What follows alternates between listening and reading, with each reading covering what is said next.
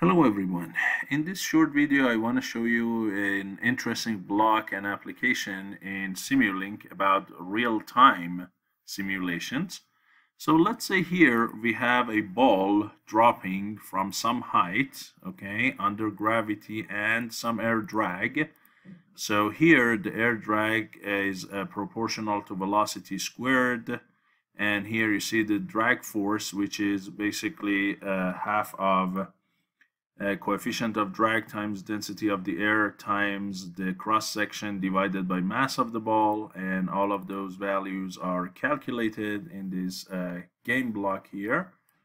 Okay, so here we have a ball, spherical, it's moving in the air, it's made of steel, the radius is 5 centimeters and so on, and that's G, and we want to see how long it takes it to drop from a height of 40 meters starting from rest to the ground, and when it hits the ground we're going to stop the simulation. Okay, so if I click on this scope block and run, look what happens.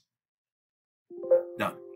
So you see it takes a little bit less than 3 seconds, 2.89 seconds for it to drop.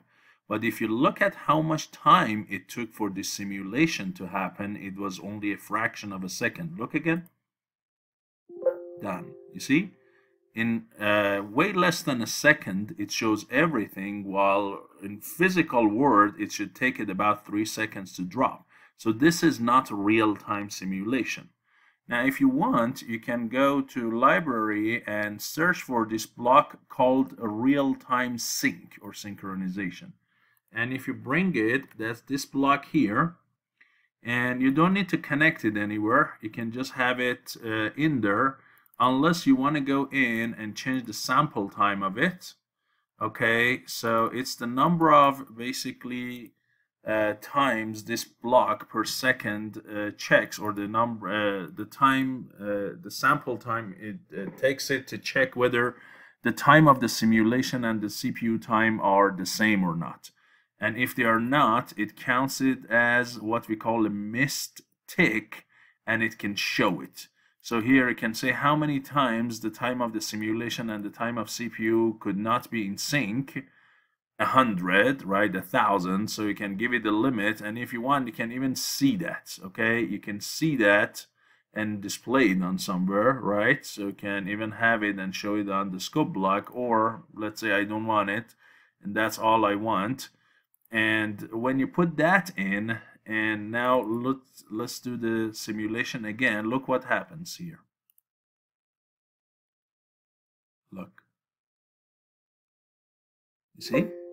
It took it about that 3 seconds to happen instead of boom in like a fraction of a second. Again, look. You see how beautiful it is doing it? So in order to use this block, it's not just enough to bring the block. You also have to have the real-time kernel installed in MATLAB. So for that, you can go to MATLAB and use this command, sld rt kernel. Okay, so this is for a real-time and real-time kernel, and you have to install it. When you install it, then you can bring this block and it works.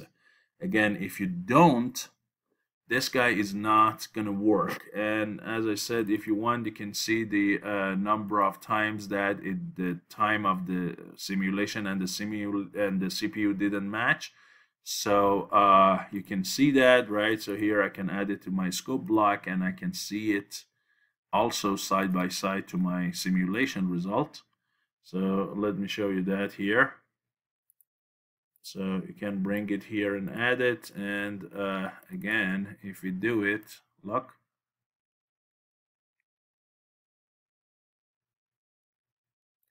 You see, so at most 10 times it was in the probably first, it went 1 time to 10 and then reduced. So it never went to the maximum of 100, okay? And so, yes, the time of the simulation is not going to be perfectly 100% matching the CPU time, but it is as slow as the CPU time, even if the ticks are not perfectly matching. Okay, and clearly this is working here. Okay, so hopefully this video was useful to you and you learn something interesting, this real-time sync and how to make it look more like real-time. And I'll see you in my next video. Thank you.